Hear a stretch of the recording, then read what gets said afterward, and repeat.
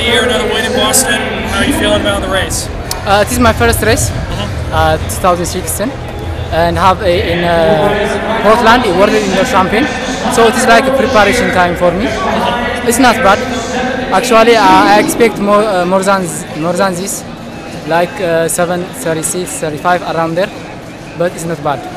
What was your strategy at the end of the race? You sort of let him get the lead, but then you moved to the end. How were you? Yeah, in the first 4-5 laps, it's okay. We done like 30, 31. So I calculated when we finish like this, the time is like 7:35 and 7:36.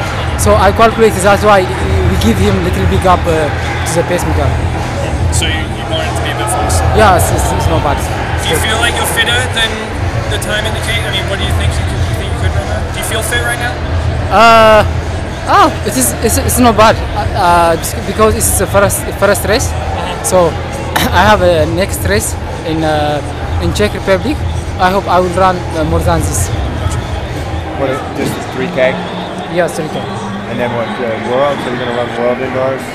Yeah, I have world indoors in Portland. Did you get selected for that, or do you have to run trials?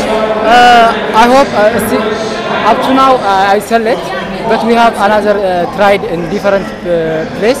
So still now by this time I already selected to the national team. Thank you. Thank you so much. Thank you.